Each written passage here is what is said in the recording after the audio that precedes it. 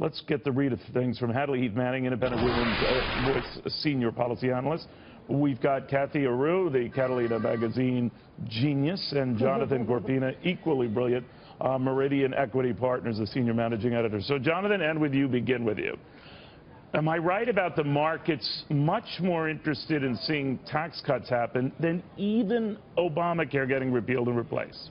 I do agree with that, and I think at that point right now, that's what really investors feel much more comfortable at and can see if something like this does go through, how it goes through is still a little uncertain. But if something like this goes through, it's going to have an impact to Main Street immediately. So I think right now that is one of the higher items that everyone is looking at. Clearly, Obamacare is something that's on the radar screen and really focused on it. But when you look at taxes, I think Main Street America can really equate to how much money do I make and how much do I have to give to the government. And if that number goes down in some way, shape, or form, Main Street is going to feel good about that. So I think that's an easier concept to understand and really what everyone is looking at this point. You know, when we came in this morning, Hadley, the markets were selling off. Obviously, the Flynn news was front and center and the front page of every paper, website, what have you. So it isn't surprising that markets that had run up stumbled a little bit, convinced that maybe this distraction would be even more than just a distraction. So I don't think it was accidental or coincidental that you had the Republican leadership coming together to remind people we're still working on repealing and replace, repealing and replace. What did you make of that? Well, it's important to focus on the policies that will affect the economy, whether that's tax reform or health care reform. Remember, repealing Obamacare would be a huge tax cut because there were more than 20 tax increases in the law itself. So this affects not just the sector of our economy that is health care. It's approximately almost 1/5 of our economy now, but every employer over 50 workers is affected by the employer mandate in the ACA. That affects hiring and wages. So Obamacare is an economic issue, and it will impact markets as well. Oh, I don't minimize that. The ACA, to which she's referring, by the way, the Affordable Care Act, better known as we said, Obamacare. But Cathy, yeah. I always wondered whether Republicans got their priorities mixed, and I got a lot of wrath and a lot of heat from people who said, you know, Neil, we are trying to look for widespread voter fraud in the last election. Right. Fine. You know, I'm not minimizing the fact that that could have been a big deal, whether it's a 3 million vote big deal.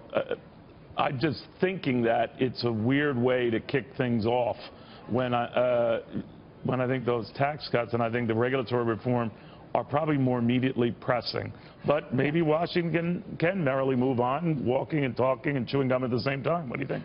I don't know. I've covered 2 administrations. I don't want to give away my age, but I have covered 2 administrations. This is my 3rd. I've covered 28. Okay. 28. I go back. All right, and we're still 25.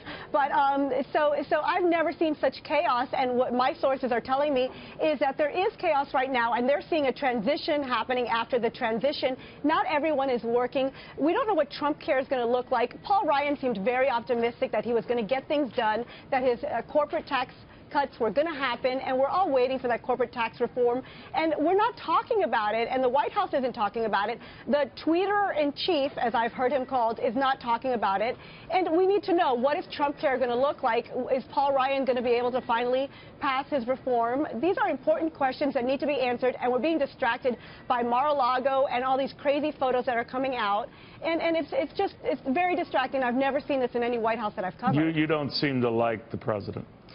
I don't want to say that. You're I don't like what You're blocking. I don't like what he's doing. I don't like what he's doing. All right. Well, this is Valentine's Day, and I think we all show the love for everybody. Right. That's just a little lecture there.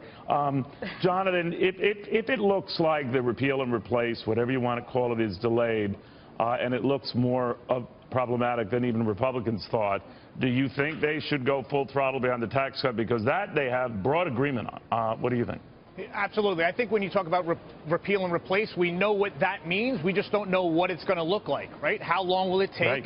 How are you going to repeal? What are you going to replace it? You saw in your lead-in, you had 3 different Republican speakers there come up, and they used kind of a blanket answer as to what replace is going to be. So that will have to be, in my opinion, put to the side for now. And it seems like there is some clear agenda as to how we're going to see some sort of tax reform. And like I said before, I think people can equate to that better. And it's we're going to see that translate in the market right now, right? We have so much uncertainty, but yet the market has not sold off from that uncertainty. I think that's a very good way to look at it. That was kind of what Stewart was doing in his show here, kind of saying how to through all the problems and all the controversies and the Mar-a-Lago thing with the people shooting pictures and all this stuff, that there is confidence that through all this we're going to get this tax reform. Through all of this, we're going to see the Republicans right themselves and things will be fine. Do you agree with that?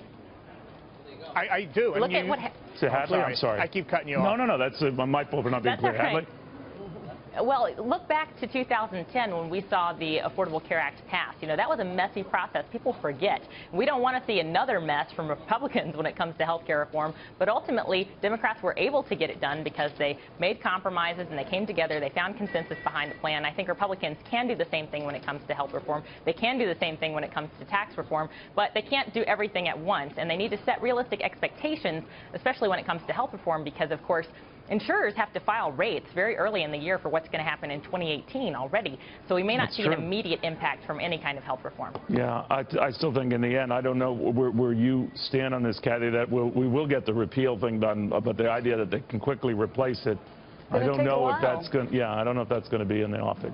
And too many distractions. I think it's going to take a long time. If these distractions continue, the GOP has got to get together in Congress and do what they do. They can't be lapdogs for Trump right now. They've got to let him do what he's going to do with his team, get everyone in place. And we still don't have everyone in place. I mean, the White House isn't running right now with the full staff. Well, whose fault is that? They would block the janitor at this stage, we just lost Flynn, so whose fault was that? Oh, no, you didn't. Oh, yes, all right. I did. Guys, thank you all very, very much. We'll see what happens here.